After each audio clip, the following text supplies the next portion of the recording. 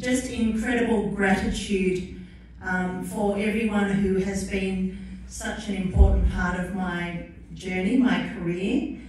You heard all about those significant people and moments over the last 25 or so years. I got into cooking quite late, when I was, about 23 or 24, after a very short stint in advertising and graphic design.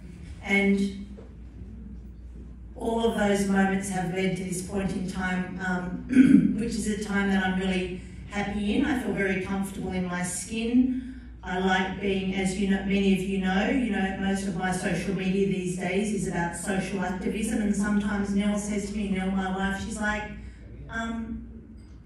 I really think you should do a post about food. I think you should put a dish up. Like, that's what people are following you for. And I'm like, no, but it's all part of it.